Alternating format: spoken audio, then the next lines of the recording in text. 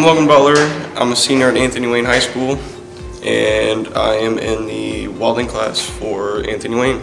I really enjoyed welding at home, and I wanted to come here to get more experience for my career. We do a little bit of everything. We learn some different types of welding, use stick and MIG. We do different types of joint welds. You're definitely a lot more hands-on, and it's worth it. Plans after graduation is to go to Owens for welding and diesel technology. Take it if you want to get the experience. It's worth it. You learn a lot about welding, and it'll definitely help you get ready for college.